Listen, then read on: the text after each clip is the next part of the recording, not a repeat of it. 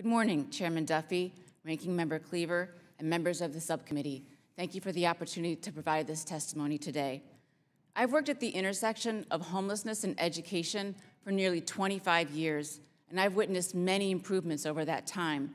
But HUD's definition of homelessness and its national priorities have created real barriers to helping homeless children and youth. As a result, we are perpetuating homelessness. We are guaranteeing that homelessness will continue indefinitely. The Homeless Children and Youth Act will help ensure that today's homeless children and youth do not become tomorrow's homeless adults. Let me put this debate in context. I worked with a student who stayed in a house with 11 adults and 4 children because her mother was mentally ill and kicked her out.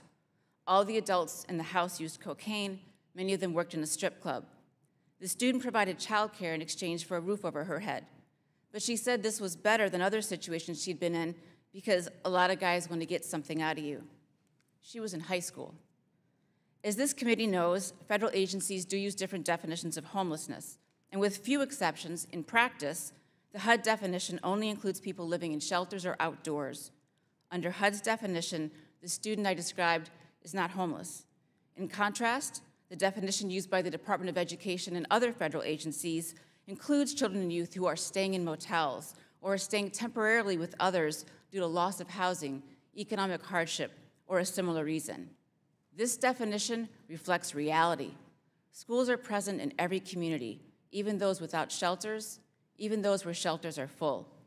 So contrary to the picture painted by HUD, school numbers have increased by 34% since the end of the recession, now totaling 1.3 million homeless students. Head Start homeless numbers have nearly doubled, and new research shows that child homelessness often leads to youth homelessness and then to adult homelessness, where children of homeless adults may start this cycle again. HUD's definition contributes to this damaging cycle by preventing some of the most vulnerable homeless children and youth from accessing services. Also, it keeps them invisible, which limits both public and private action. Make no mistake, the children and youth who meet education's definition are every bit as vulnerable as those who meet HUD's definition. And my written testimony documents the same poor academic, health, and mental health outcomes of all homeless students, regardless of where they sleep. It also shows how frequently families and youth move between education homeless and HUD homeless. In fact, when I described this debate to a remarkable young woman who stayed in all sorts of homeless situations, her response to me was, "The open sky never made me bleed."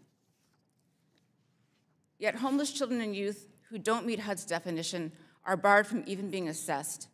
The Homeless Children and Youth Act would allow children and youth whose homelessness has been verified by one of 8 federal programs to be assessed for services rather than basing their eligibility very simplistically on where they happen to find a place to sleep.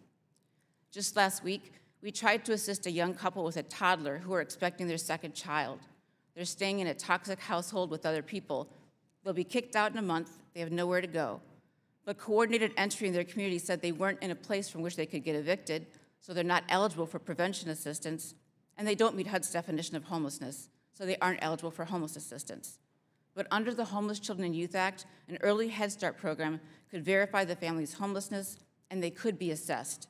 So the trajectory of 4 lives, including their unborn child, could change for the better. But beyond definitions, HUD has deprived communities of the flexibility that they need by creating strong national incentives of housing models in certain populations. They don't meet all communities' needs. The high school student I worked with, she couldn't benefit from rapid rehousing. She's too young to sign a lease. Rapid rehousing is failing many families who become homeless again, but they don't show up in HUD's metrics. Meanwhile, program models that have been successful in helping families leave homelessness and sustain their housing have been defunded.